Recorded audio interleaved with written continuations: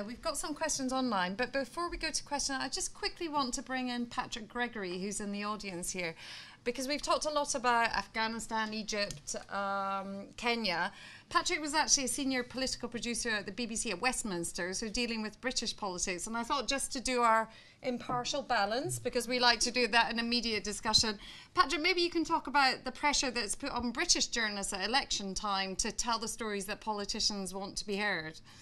Yeah, I mean, in many respects, it's almost like an interactive video game covering the election, the usually 4 weeks of an election campaign, and then the election day and aftermath itself. There are 3 ways, essentially, that an agenda of the day or coverage of the day would come around. One would be the agenda which the parties would like to pump out themselves, be it on education, the economy, health, etc. The second would be as a result of an outside agency. For instance, there might be a set of economic statistics that come out from the ONS or something like that, and everyone reflects upon them, or a report of some sort. And the third is what happens. It could be events of whatever unexpected nature. It could be a politician being more candid than he or she would otherwise have liked to be. It could be, as was the case in the last election, when the Prime Minister Gordon Brown was mic'd up for some walk-around event and was overheard being very disparaging about some lady in the crowd that he just met. And so we will take a mishmash of all of these things, go up, run with it in whatever form, in a changing way usually in the course of the day. It's never set in stone in one way. So it will evolve, and the parties are often desperate to pull us back away from whatever is solidifying by the end of the day, late afternoon, early evening, into the important news bulletins, in the case of the BBC and the 6 and 10 o'clock news. They're very, very keen to try and get their hands on it. And so the pressure will come from all sorts, subtle and not so subtle. In one respect, they will push their people out onto the various media outlets to give their take on it. They will have rebuttal news conferences in the course of the late afternoon. But ultimately, if things are not going their way, yes, through their press officers, their spin doctors, their special advisors, they will be on the phone to you, pointing out where exactly they think you've gone wrong, and asking for this redress or other, and sometimes overt or implied threats that they have your boss's telephone number and they will get on to him. But usually, I would say that elections themselves, I would say, I've covered a good many of them, go in cycles. We've had different types of elections. We've got obviously changing media techniques, and now with the advent of social media, it will continue evolving. But the unique thing about the last election, not only in terms of its outcome of giving us a coalition government, but having those prime ministerial debates, that changed the landscape in a way which I hadn't seen in kind of 4 elections, 5 elections before that. It's unlikely to be repeated, I think, because the incumbent Prime Minister, it's up to that person to say, yes, I will come down to your grubby level and talk to you. Gordon Brown, I think, probably felt it was in his best interest to grant these debates because he had some ground to catch up. But what happened there was a real democratization of people's ability to see and understand for themselves, and very often in electronic media these days, it's about your impression of a candidate. Do I like this person? Is he trustworthy?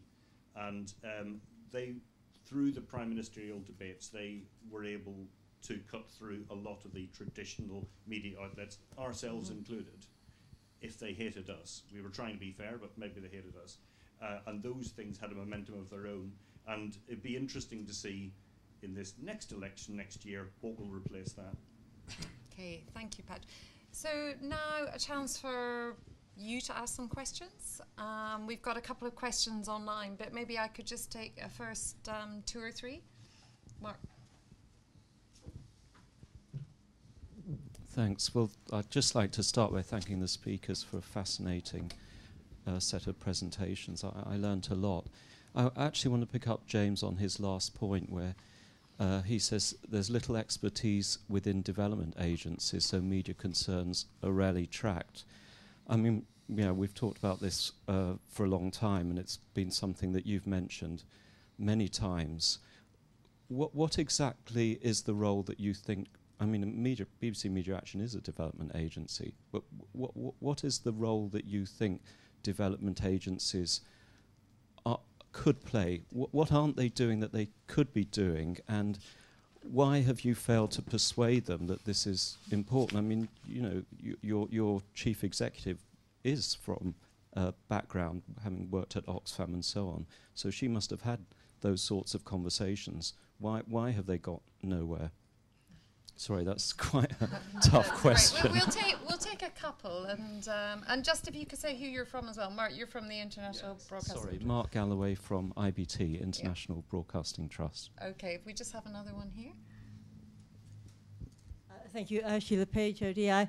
A couple of points. I wondered if Fatima could comment on something which Dawood said about using the foreign media in a sense to ask the embarrassing questions and to publish the embarrassing stories, because you were rather disparaging of what the foreign media could do. Is there a role for this? And a question to both of you on the financing point, because I think this is tremendously important, because I've worked more on Latin American media, but the loss of their traditional advertising media has been a real problem. And presumably, I wonder how your local newspapers actually are supported. And the same question for the Afghan. And just, I was seriously worried by James's emphasis, which is actually nicely illustrated on his final slide, on so-called ordinary people. I mean, journalism is a profession. Knowing how to ask questions, knowing how to investigate stories is a learned skill. And trying to encourage politicians not to talk to journalists, but instead to talk to a businesswoman in Kenya, or indeed a pensioner, I believe it was, to Gordon Brown, is actually the wrong approach, surely. It's letting the politicians off easily. So why did you put so much emphasis on this? Okay, so James, a couple there to you. So maybe you want to pick up first, and then Fatima, a little bit about the role of the foreign media. And maybe that's something you can jump in on as well, Michaela, because in a way you were the foreign media in some of these places. Me James, first? yep. So to Mark's question on what is the role of a development agency, and I guess I mean here mostly donor agency, and why have we not been more successful in encouraging them to take an interest in media? So the first thing I think is, in my view, there is a growing crisis, which actually wasn't the case 10, 15, or maybe even 5 years ago, of money for public interest content. I think there was an awful lot of media 5, 10, 15 years ago was actually commercially funded and was doing a really quite a good job of reflecting the perspectives of ordinary people, providing information on the issues that shape their lives and creating outlets for their voice. I think there's a diminishing evidence that that function is being served. I mean, that's obviously massively different in different countries. And in that sense, I think there's a growing problem of public subsidy. If it matters that people have information on the issues that shape their lives in a form that they can trust, and if it matters that they have access to platforms for public debate that enable them to engage in a reasonably equal process, then it's very unclear where the money to pay for that is coming from. And so in my view, yes, there is a growing role for people with money, and in this case donors, but it can be anyone, who is interested in the public interest, because I think the price of not having those things in countries, and I think we're seeing that in Arab Spring countries, but elsewhere too, I think is growing. I would go so far as to say, I'm being accused of being slightly zealous about this by some of my colleagues, but I would go so far as to say that in many fragile states, a precondition for an effective state, an effective society, is actually having some kind of system where people can gain issues have access to information on the issues that shape their lives. So I think there's a problem of public subsidy, first of all. Why are we having I think we're getting better. I think we are succeeding actually more than we were in getting development agencies, donor agencies to understand this. I think they are taking this a lot more seriously than they were. But they are facing their own staff cuts, and actually getting them to start actually having people focused on this issue is a very, very difficult thing to achieve. I better show one very quick thing on the audiences. So I think I just disagree, actually. I mean, I mean, we put a huge amount of investment into research. We have about 80 researchers in the organisation, and their job is really to find out what people want in terms and need, what the information communication needs, aspirations, realities of people, particularly people living in poverty are. And people aren't just economically marginalised, they're often economically and politically marginalised because they don't have access to information. And a lot of our research around this is, one of the fundamental things we're trying to achieve is political efficacy. We didn't know that people like us could ask questions like this of our political leaders, and that's a fundamental thing we are trying to achieve. Is actually which is not just a journalistic issue. It is fundamentally the analysis we've done, big research we've done in Bangladesh, for example, is what people felt is they had a massive gap between themselves and politicians. They could not ask questions of them, and what we do is enable them to ask questions of their politicians directly in front of an audience of millions. And we think that does have quite a strong sanction on politicians to take those questions seriously. Fatima, the question about foreign media and the role of foreign media. I don't mean to be disparaging. All right, but and there are some cases, I mean, this would be a great role that foreign media could play. And I remember many years ago, I think it was 20 years ago, CNN did a story, this one? Sorry. CNN did a story on female circumcision in Egypt. And it opened the floodgates, it broke the taboo, and all of a sudden it was all over the place, and it was in reaction to that story we couldn't ignore it anymore in the public space. And that was a very good thing. Having said that, though, and since 9/11 in particular, what we've seen is that there's an agenda. The story is known, and it's just reporters are coming in to prove the story. And I remember after 9/11, I was working with a foreign journalist, big US paper, he was doing the Why They Hate Us story, which has been the big story since then. And when he was out on the street, people were coming up and giving him their condolences. And it was driving him nuts because he couldn't do the other story. He had to do the Why They Hate Us story, and there was a disconnect here. And there are a lot of, it's not anecdotal, there's a lot of that. And so when you have a foreign media, which is increasingly perceived and understood to actually have an agenda that they're fulfilling, it no longer works to break, the taboo. What it does is it reinforces all of those negative impressions. The financing point, of course, very, very critical one. Let me step back from that just a second. In Egypt, we have an extremely distorted market, highly centralized. National media has government funding, and then there are some big businessmen who own some private media, and they finance it through their money. The advertising market has been in crisis. Even satellite television stations now are not making money off of advertising. Everyone is making money off of the big businessmen under the table, and we have Abu Dhabi and Dubai and all of those other people putting up money for political reasons to support media, which is giving out a very clear message that supports their interests. And then you have an organization like ours, which is funded so far and is working to create for itself a business model within this distorted market that actually functions so that we can become more sustainable. And we're working on developing local advertising markets, etc. The context is very challenging. Okay, Dawood, international media. Yeah, I mean, international media has been accused of many things, especially over the past 2 years. For example, they've been accused of focusing too much on death and destruction and spreading fear about the collapse of the state or collapse of government after 2014 or the withdrawal of foreign forces, and again having an agenda.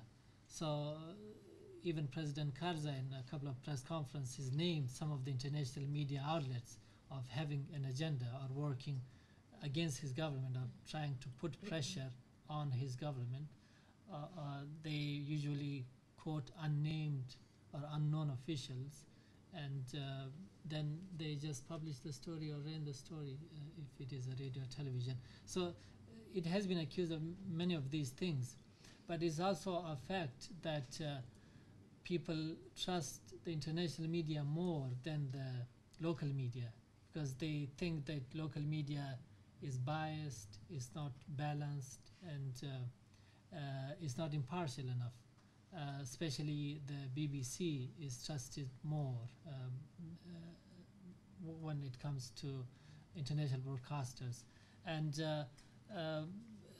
when it comes to funding, funding is mainly by donors, especially over the past 10 or 12 years. Most of the media is funded by the US, USAID, and DFID, and other international agencies. And some of it is funded by neighboring or regional countries, because a few neighboring states were accused of supporting some media outlets financially because they have their own agendas. They want to have influence in the country. And former warlords or politicians, I mean, they have recognized the importance of media.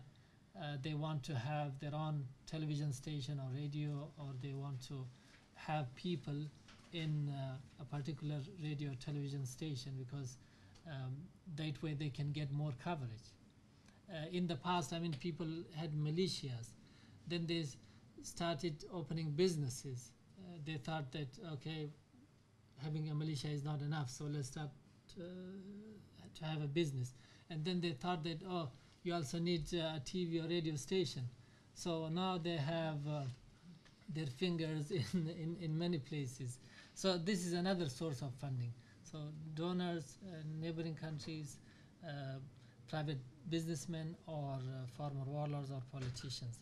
And when it comes to trust, I mean, as they say, there are three C's: credibility, clarity, and consistency. Some of the international media outlets have been accused of not following the rule of three C's. So there is no consistency or lack of consistency, and credibility is damaged when it comes to false reporting. And it's the same with a number of local media outlets. They're not consistent enough, or they are not seen as credible, because they run a story one day, the next day they run something which is totally the opposite of what they reported on yesterday. So there is a lack of consistency as well. And that's where the training comes, the training element comes that James mentioned. So it's still a work in progress. So with the passage of time, I guess things will get better. Michaela, just a quick word from you as part of that. Yeah, no, I mean, there was international a huge amount of hostility towards the Western press during the last elections in Kenya, including myself. I'm very proud of this headline in 1,000. There's something called Jackal News, which seems to have faded since its founder disappeared, which is a bit of a relief. He ran a 1,200-page diatribe. British journalist Michaela Wrong has done to Kenya what a dire child does to a nappy. And and I mean, I wanted to say earlier, headline, though. It's great headline, and I wish he'd included pictures.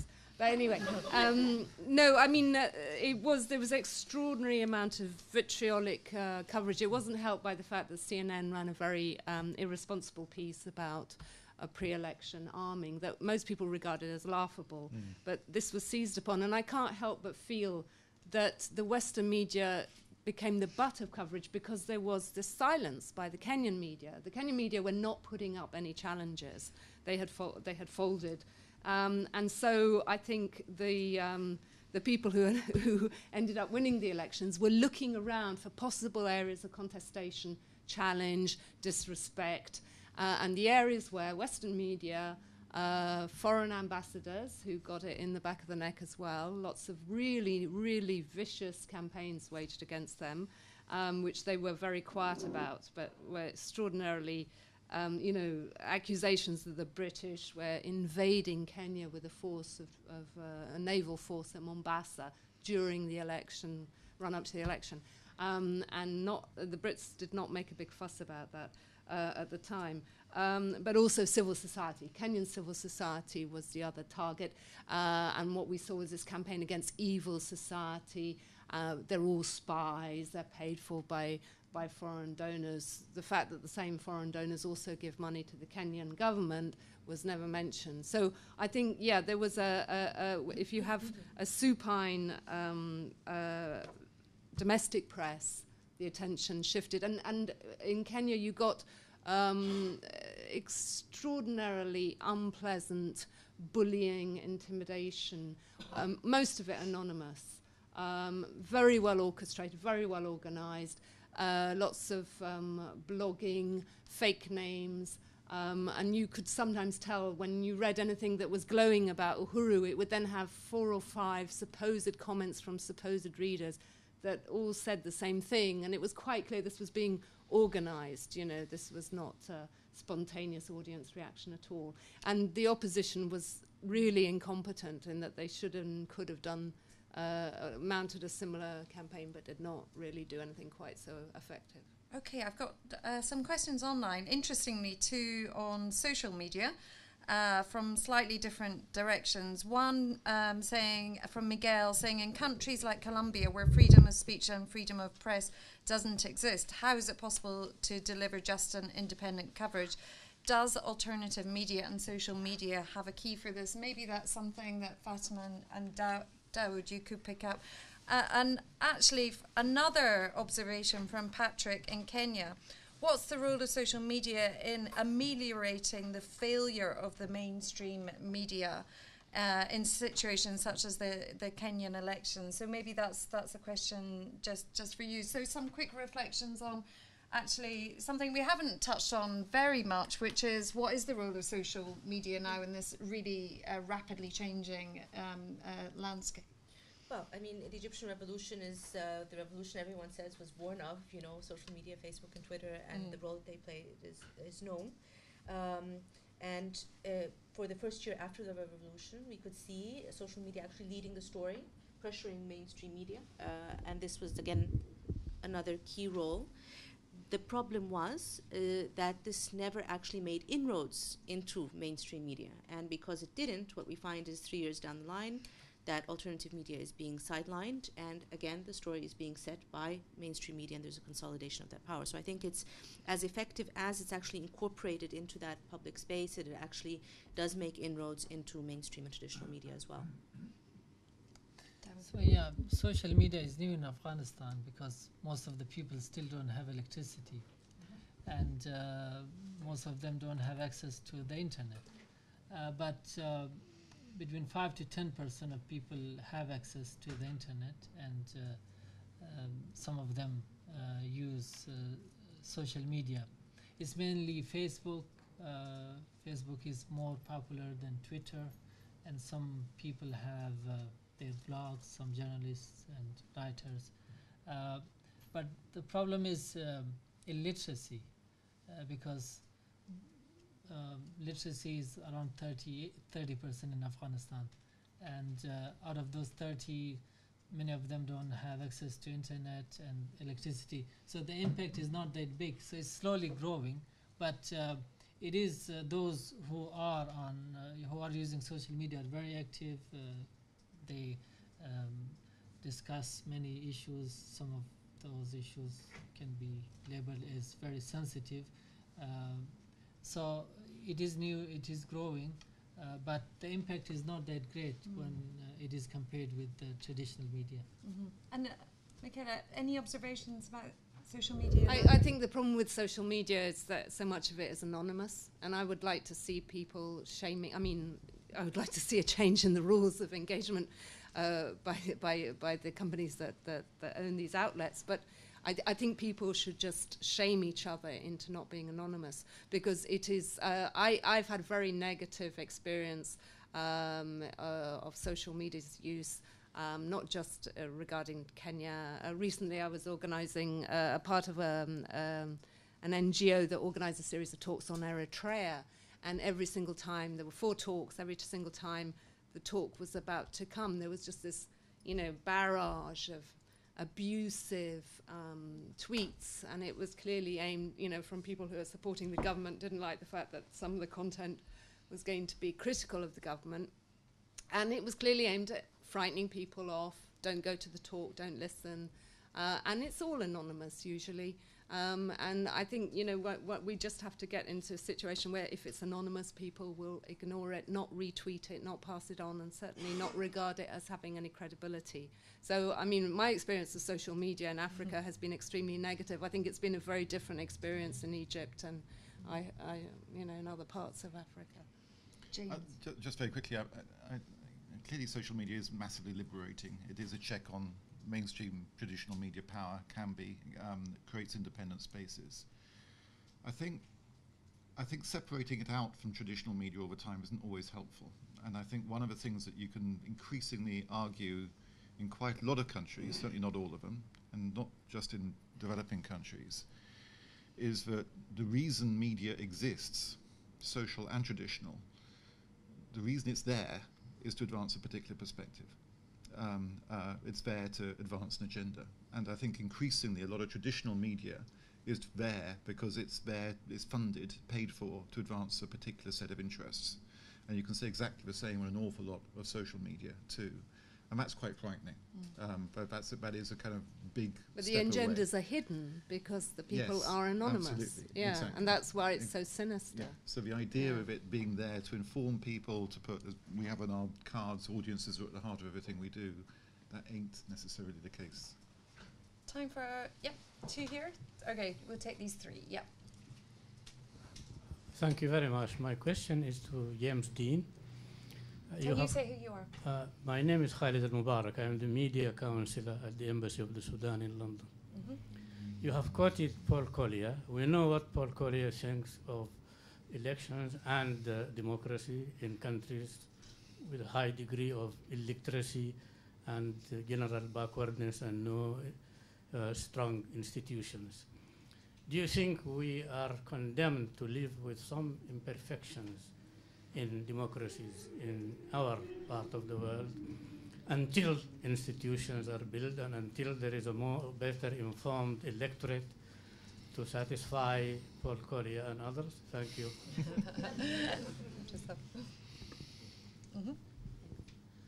Alexandra Bucenti. I work on the Middle East projects for BBC Media Action, and I was an international observer in the election, in the referendum in Sudan.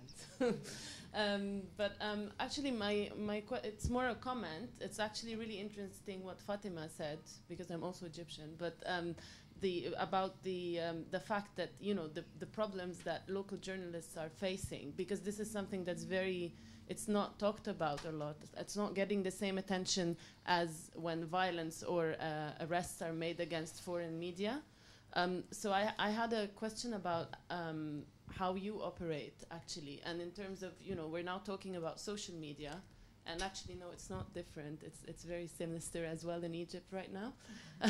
So it's more a question about what sorts of platforms are you using? Because in Egypt, we don't read. And I noticed that you're using video, you're using social media, but there's a real problem with Egyptian media because it's very centralized, and it's also partly due to the fact that the state broadcaster is failing to represent, but also failing in general.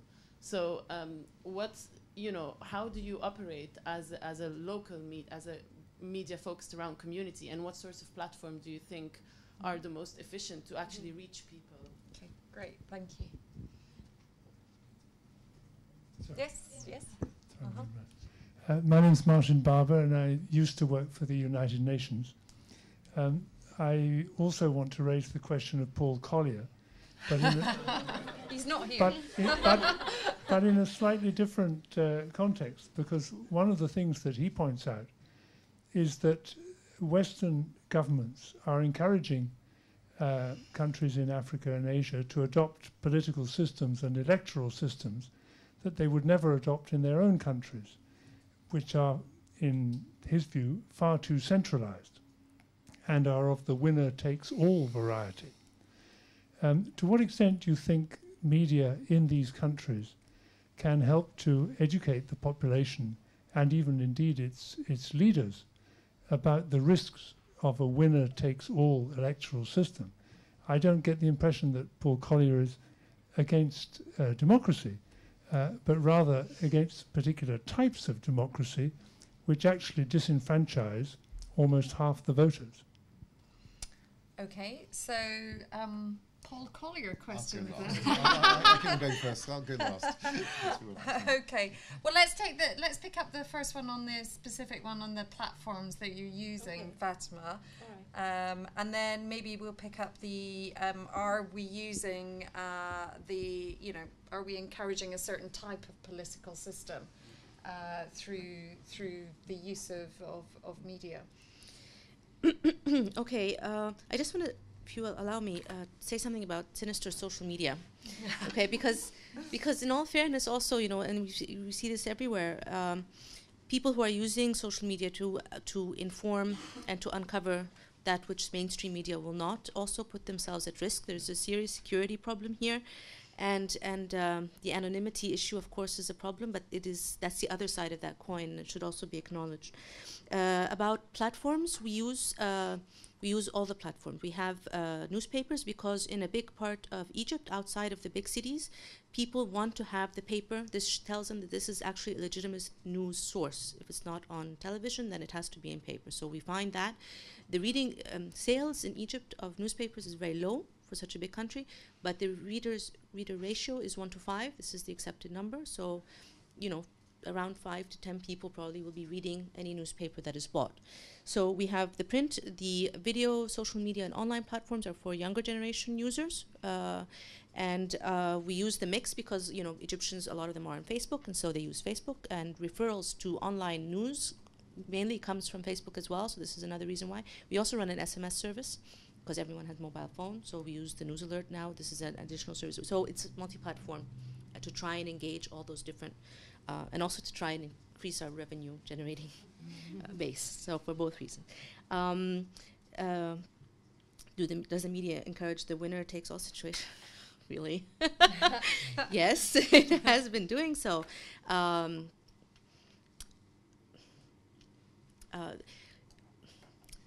In the case of Egypt right now, I don't think that the winner is going to take much that is very good. I mean, it's really quite a country to take over at this time. So we're looking at presidential elections where it's really going to be landslide for Sisi. This is what we all expect. Would we consider him a winner?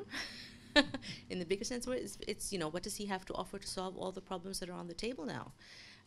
So it's I think this is the mindset. I don't know how useful it is in thinking what's going to happen down the line, because I don't think what we're going to see in Egypt is another situation where we have this leader sitting at the top of the state and for another 30 years. What we're going to have is there's going to be a lot of contention, there's going to be a lot of fight back, there's going to be a lot of resistance once nothing starts being delivered. This is what we saw with Morsi, and it's probably what we'll see with any other presidential candidate that wins, landslide or no. Dawood, what about you? Do you feel like there is this perfect system that's being promoted, the winner-takes-all system? Do you see that percolating in the Afghanistan elections? And the system, the post-Taliban Afghanistan governance system is mostly based on the US model. It's the presidential system.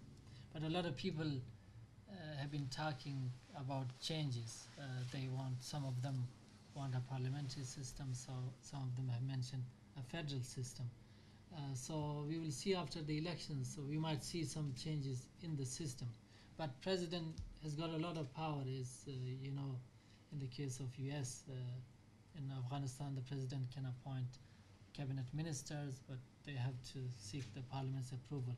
He can appoint provincial governors and heads of many other directorates and commissions. So in a way, it is like the winner takes all in Afghanistan. But it's mostly a coalition government in Afghanistan, so it's not only the president who is running the show. All the other factions are also part of the government. But when it comes to media in conflict situations like Sudan, so it's more challenging for the media to cover events in a post-conflict situation, because in many countries the journalists they cannot manage the line between debate and conflict. So sometimes they think that they are resolving the conflict, so it's the opposite. So managing the line between debate and conflict is also important, both in traditional media and new media. Because in new media we have seen that some people are anonymous, they just start a debate and it might be based on a rumor, but it perpetuates the conflict and doesn't help the resolution of the conflict. Just time for a couple of maybe two last ones here. So Alina and, yep. Do you want to go first, Aline? Alina Rocha-Menokala, ODI. Just picking up on this last point, one thing that I have heard said very often is that in post-conflict settings, elections are a way of waging conflict by another name. Could you perhaps tell us a little bit about what you think of this in the different settings that you are involved in, and what kind of role does media play? Is it a shield or a weapon? Peter Tesh, Media and Public Relations Councillor of Mauritanian Embassy in London. I don't know whether I'm gamekeeper or poacher. I have covered elections and situations in Sahel, Sudan, Mauritania and Indonesia. I work for the Indonesian Embassy. I've worked I'm now with the Mauritanian Embassy. I want to go back to foreign media, because I have seen foreign media on both sides. I've seen colleagues of mine who come with preconceived ideas, whether on the left or the right, and they go into a country and they dismiss what doesn't confirm and only look for what confirms there, whatever that is. Last December we had municipal and parliamentary elections in Mauritania. The few stories which were firstly off the radar in the Western media. One of the few stories what made it was a boycott call by a traditional party of Ahmed Wood Dada, who was not going to make it anyway, but he didn't want to delegitimize the election beforehand by calling it a boycott. The turnout was higher than in France or the UK or in some other European countries. There were thousands of candidates, tens of different parties. It was fought over 2 elections, so it was complete kind of, in that sense, a winner-take-all situation. Then after that, the focus turned a bit on a breakthrough of the Brotherhood Party. The Tawazul, yes, they won a few seats, but hardly a breakthrough. An underlying story which didn't really make the kind of hit the Western media was that some of the traditional opposition party of Haratin, of Black Moors, in fact, they lost. And Black Moors went for other parties. That was lost, in fact. So. Okay. So, and there's also one question online which we can take in the last round. Where media houses are more political actors than neutral observers, how can external agencies support media without losing neutrality themselves? Maybe that's one that you can pick up, Jane. But maybe we can have an answer to this question of elections waging war by other means, and what role does media play in that battle? Well, media's role is very important, but it comes back to the institutions. If the institutions are strong and if there are enough laws and they are implemented properly, then media cannot be used as a weapon. It can be used as a platform. It can be used as an educator or a forum.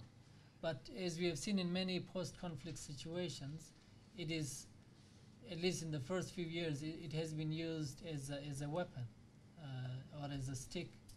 So as long as the institutions are weak enough, then the media will, or at least some of the privately owned media will take advantage of that situation, fragile situation. But in Afghanistan, there is a media law at the moment. Afghanistan doesn't have an access to information law. Journalists have been asking for this. And there are some media watchdogs, some media monitoring commissions. So as long as the state has these institutions and proper legal framework, then they can monitor media, they can control media. Otherwise, I mean, it's just another tool that a party or a group has to use against another group or party. That's one.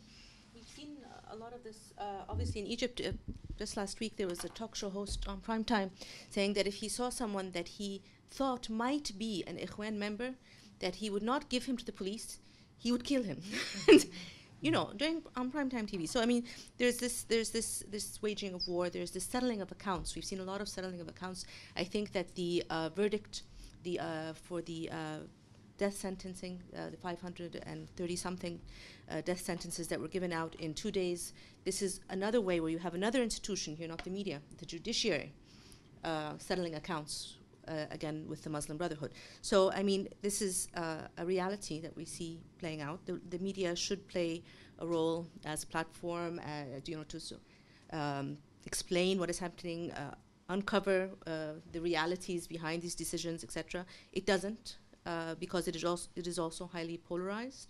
And the problem here with looking at legislation as an answer is that legislation will come out of what we're seeing now. And that means that the legislation itself will be inadequate, to say the least. So again, there are no easy answers here. I think it's how to develop best practice in small bits and pieces and piece that together into a more responsible media practice. That would then be the grounds to actually develop legislation and ethical codes on the national level that could become. James. So just two quick questions. So first of all, how do we support media without taking sides or getting sort of compromised? It's very difficult. I mean, one answer to that is we insist we don't get compromised, and so our partnership with RTA, I think, in Afghanistan is a good example. State broadcaster, but where the partnership is fundamentally based on adhering to BBC values. But it is difficult. We support MRTV in Burma, for example, it's not a BBC program, but we are supporting them. We're training them, and they're just producing their first current affairs program as a result. For example, it's never happened before in the country. But is that the BBC values? No, it's not. So it's always a delicate line we're trying to tread, but it's one which is worth treading. I didn't answer the question from Sudan on the kind of. I think this is an important thing to say. I think the kind of sort of the whole debate over the last 20, 30 years about what the best approach to state building is and democratic development and so on. And one of the reasons, coming back to Mark's question about why media doesn't tend to get the prominence I'd argue it deserves, is that there is a real nervousness on the part of development actors and donors to support media in a context when we should be actually building up the institutions of a state. We should be building up in very fragile states. You don't want to build up an opposition. You don't want to build up anything that will undermine the fragility of very weak, often sometimes quite weak governments.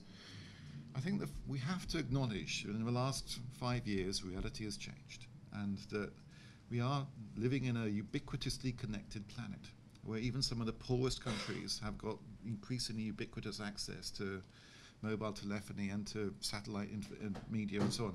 The idea, the policy option available to governments to censor, control the media is still available, but it's very expensive. It's very brutal. It's very difficult. I think we're seeing it in Egypt at the moment. It's not a good policy option. Freedom of the media is something that I passionately believe in, but it is also a reality. And this is something that, therefore, there needs to be a different discourse around this in the context of state building. You don't have the option of building up these institutions and in some hermetically sealed world where you don't have this big public conversation going on around it. We are living in a noisy, different, connected world, and that's what reality is. Now, the final thing I'd say on that, and I would say this because I work for BBC Media Action, and it's the last point on my slides, is the role of public service broadcasting in this environment. It's not something I actually used to think was so important, and I'm not talking about rolling out BBCs around the world, but some system that provides people with access to independent information and provides a platform for debate where they can discuss and argue, where people who fundamentally disagree with each other can debate and argue with each other, is absolutely critical in a context particularly of fragile and fractured states. And so I do think that this debate needs to move on. It's a different, we're not talking about the same issues as we were talking about 3 or 4 or 5 years ago. It's very, very, very difficult to achieve a successful transition from a state broadcaster to an independent public service broadcaster. Arguably more difficult than ever before, but the political price to be paid for that is high. The need for that to happen in terms of the success of a society and a state is really, really important, and we need to find fresh, creative ways of thinking about that. Michaela, maybe a final thought from you. The point of the gentleman was kind of how do you pick the stories, which is the age-old question. Well, yes, I just wanted to say one thing about first past the post. In Kenya, they introduced a new constitution, which is aimed specifically at ending that system of centralisation. But it's very interesting because it seems to me that the presidency wants to centralise again. So there's an ongoing, fascinating tussle, and it's going to be well worth watching. And it's an African state trying to reverse that centralisation tendency of decades and decades. But I mean, as far as the gentleman was concerned, I mean, I'm familiar with that problem of Western journalists who go in and either can't understand in a very short space of time, or don't want to because they have already decided what the story is. You know, the advantage of having the outside parachuted journalist is that he can't be threatened, lose his job, suborned. So, you know, there's a balance here, which is if you're an outsider, you may misunderstand, but you're also less like you're not you're not facing the risks of a local journalist. And in certain situations, that's going to be absolutely crucial and will allow a certain kind of coverage that wouldn't have got through otherwise. You know, what you ideally want is to have someone who has all that understanding and insight, but is also completely independent. But often that simply isn't possible in a certain situation. So that brings our discussion today to a close. I just want to say thank you very much to the panel for their brilliant analysis, those solutions, but also that first-hand experience of reporting from those places and trying to do the job of, you know, independent, impartial journalism in really, really tough situation. So Michaela, Dawood, James and Fatima, thank you very much indeed for coming to ODI to talk about these issues. And if you enjoyed it a lot, you'll see it online over the next couple of days, so you can log in again. And there's some tea and drinks and refreshments afterwards for those who want.